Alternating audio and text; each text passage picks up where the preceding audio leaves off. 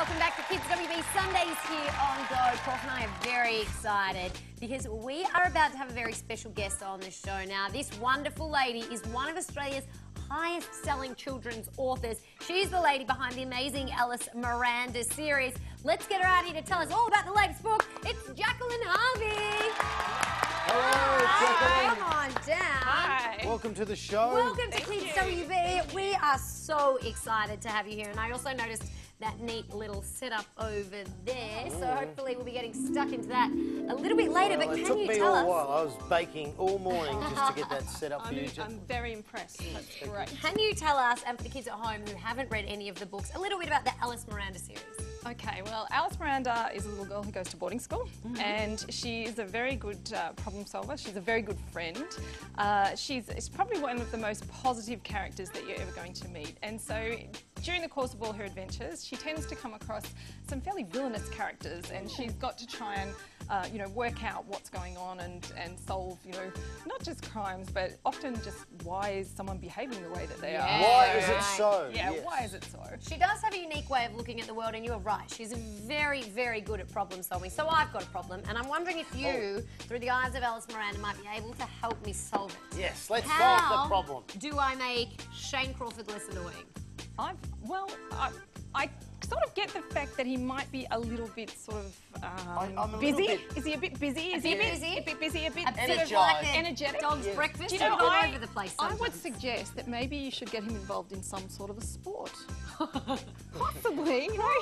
He might be good at, I can't, maybe he'd be good at AFL. Do you think? Maybe. Nah, no, he's too short for that. No, I you can do play get Italian a little bit excited, and I like working with Lauren, and we are like two peas in a pod. We've got a really good relationship where we're sort of like yin and yang, or like Ernie and Bert. So I I get a bit energised when I'm around her. That's the problem. So, yeah, maybe just give him more to do. Okay, I'll give him more to do. me Prof, maybe time. you could ask the next question. I would like to ask about the other books as well, because tell us about the other books, because you've done so many. I have. Clementine I've done Rose. quite a lot of Clementine Rose books as well. Clementine Rose, she lives a really interesting life. She lives in a hotel. So that in Living itself... the dream, Clementine Rose. Well, except that their hotel, it's kind of big and ramshackle and, not in the best of conditions. So... Does she have a dog? She doesn't have a dog, but she does have a pet teacup pig. And her pig's name is She Lavender. is seriously living the dream. She I want is. that life. She Live in a is. hotel, have a little pet pig. Oh, she has the meanest aunt in the world, though. Oh, yeah, she no, has no, Aunt no, Violet. no. Yeah, she's Your not aunts are such- very good. Very Yes, good. you've got- My aunts. You're I've right. only got one. Thanks for taking so much interest in my family tree. Hey, back to Alice Miranda. This book is the 11th book in the series, and it's based at the palace. What kind of things does she get up to at the palace? Okay, well, she gets invited to the palace by a lady called Auntie G, who happens to be the Queen, Queen Georgiana, who is Alice Miranda's mother's godmother. Right. And so they go off to the palace for the Queen's Jubilee celebrations, and they're going through a big party. But unbeknownst to Alice Miranda, there's a kidnapping plot happening in the background. And so the equivalent of, the spy organisation in the story is... I couldn't take off the CIA or the FBI or anything like that, so I have my own spy organisation. It's called SPLOD. Oh. It's the Secret Protection League of Defence. And Well, so, that's as good a name as I've ever heard. so they're all in there trying to work out what's going on.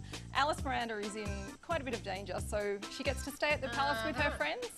And there's a whole lot of interesting things unfold. But Alice Miranda's not just her name. She's got a much more complex name than that, doesn't she? Yeah, her full name is Alice Miranda Hyton Smith Kennington Jones. And why is her name so long? Well, her mother's name is Cecilia Hyton Smith. Her father is Hugh Kennington Jones. They really didn't know what to call her, so they just thought they would give her the whole lot. Bit of everything. Sort of like a Everything. hamburger with a lot. Just she is. throw it all in together. Definitely. Now, So, you're what would so our names creative. be? Oh.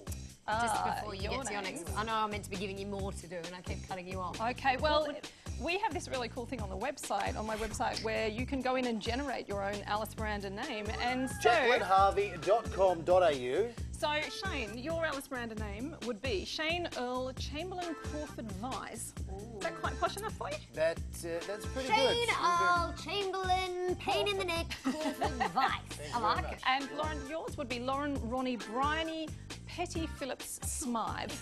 Petite Phillips. Well, I've always fancied myself as being a little bit French. The Petite Phillips. I'm happy with that.